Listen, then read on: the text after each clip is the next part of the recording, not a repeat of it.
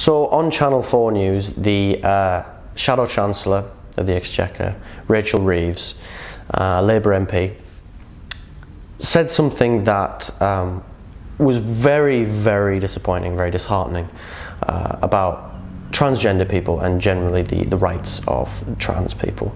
So she said that someone who is born biologically male, who identifies as a woman, would not get access to women's refuge centres under Labour policy.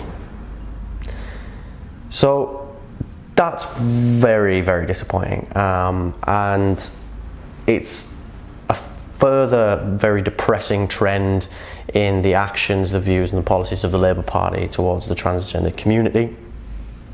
What Reeves is essentially saying there is that even though you identify as a woman, you're transgender, you are a woman, you're not allowed in women's refuge spaces. So you're not really a woman.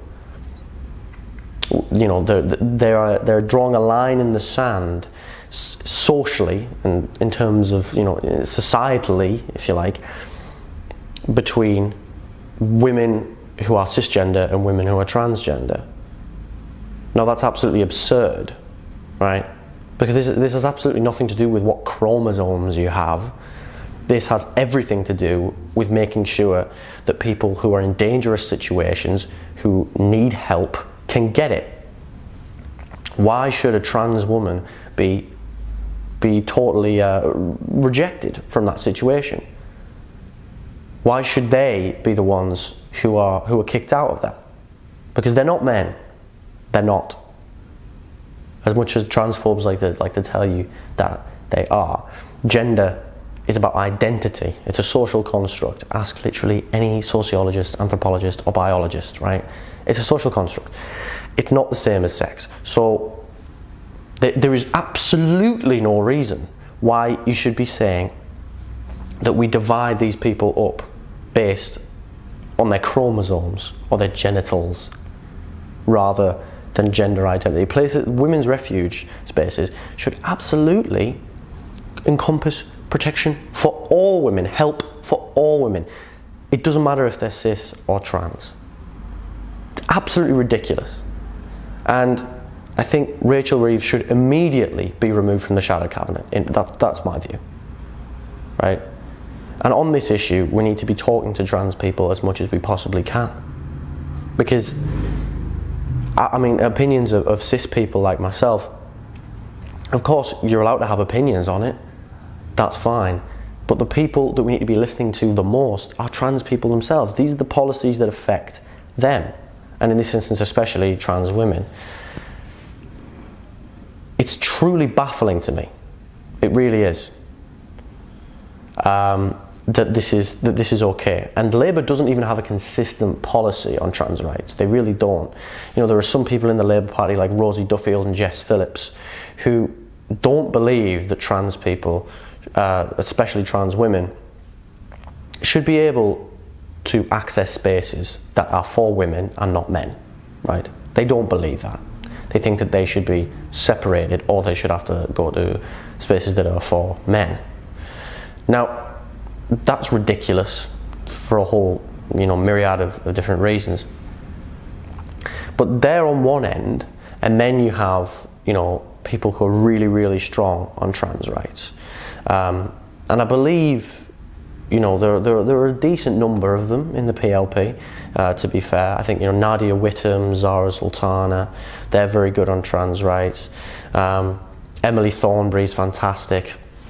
And she was brilliant in an interview recently where someone said, you know, something along the lines of, do all people who have cervixes, are they all women? And she said, well, I've got a friend who's got a cervix and he's a man, so no, because trans men can have a cervix, so no, obviously. Like, the matter of fact, just candid, like, nonchalant way she addressed it, I think was excellent. As long as you don't seem like you're coming across as rude, I think that's actually a really good way of dealing with it. But we need to be amplifying trans voices on this issue. And it appears that whilst those are the two extremes, there are a lot of people in the Labour Party who sort of fall somewhere in the middle. I think most of the PLP, unfortunately, are closer to that Rosie Duffield, Jess Phillips sort of transphobic side than they are to the actual, the decent Emily Thornberry sort of Nadia Whittome side. But there's clearly no policy. If the Labour leadership are totally fine with transphobia and don't think that trans women are women, well, just say that. Just say that, right? Admit that and have that in your policy if that's what you really believe, instead of slipping and sliding and cowering behind the issue.